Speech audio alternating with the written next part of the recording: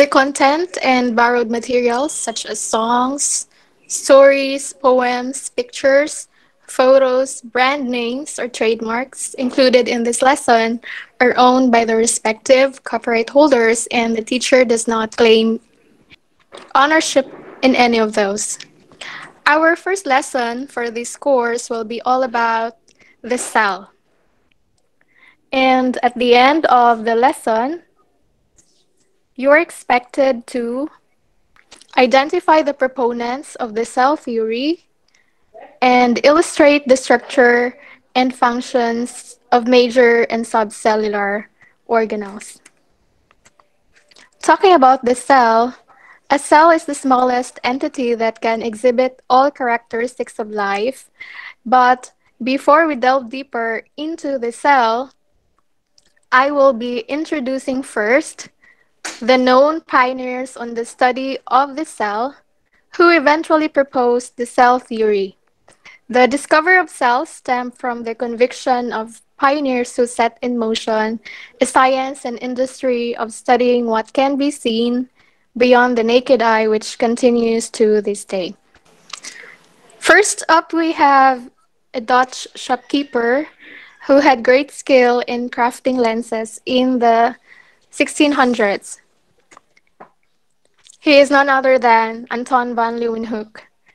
And these were the words he uttered, probably, when he observed tiny living organisms and drops of water, mostly rainwater, under his simple microscope. And he found it really amazing. Leeuwenhoek, when he observed those tiny living organisms, he collectively termed them animalcules. And this is the simple microscope he used way back then.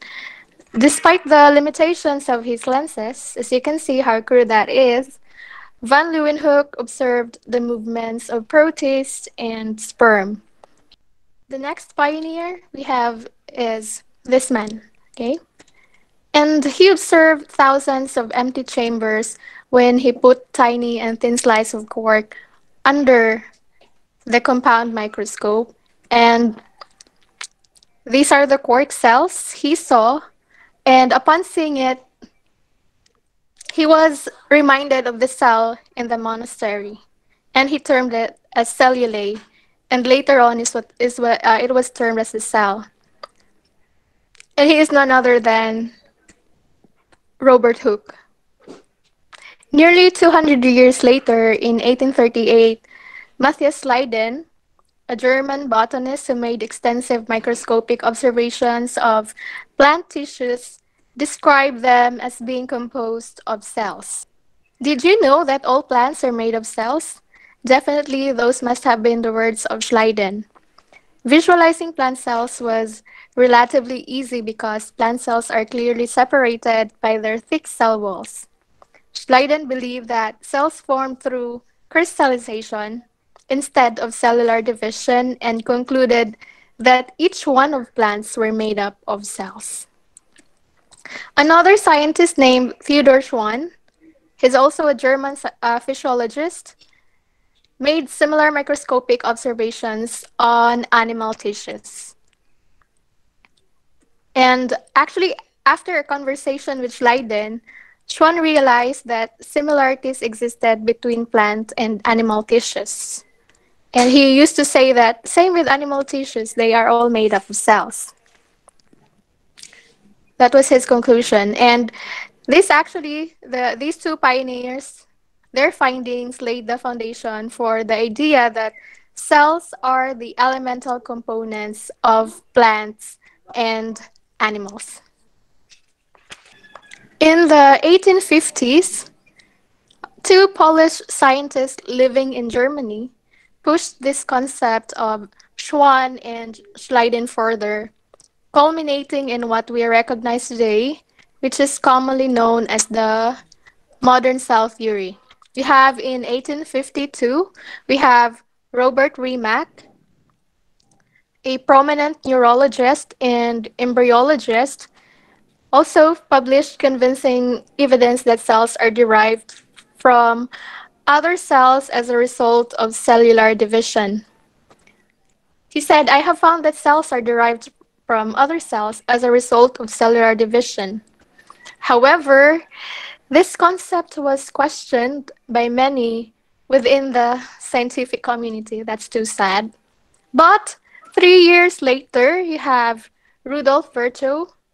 He's also a well respected pathologist.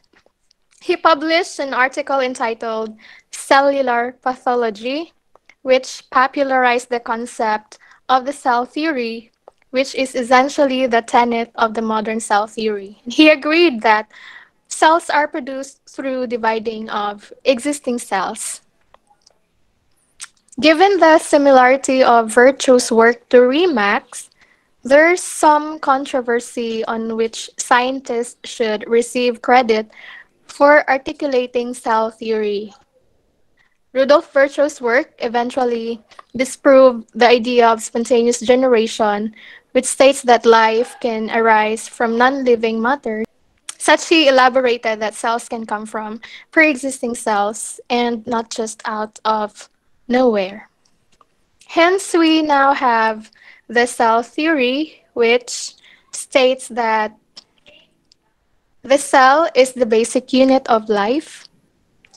All organisms are made up of cells, and cells come from pre existing cells. That's the cell theory. Okay.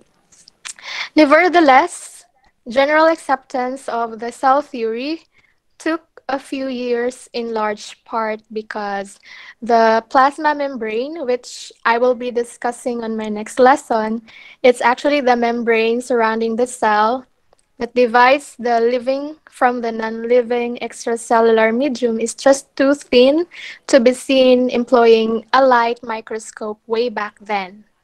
Although cells were first observed also in the 1600s by Anton van Leeuwenhoek, the cell theory was not well accepted for another 200 years.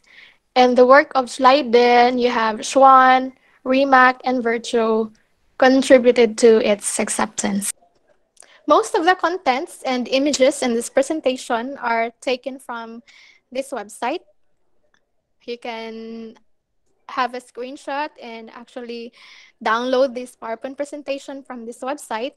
And if you would like to source out books, also have here these sources. You have structure textbooks, a General Biology 1 by Bilardo, and Functional Biology Modular Approach by Rabago and Company. Okay.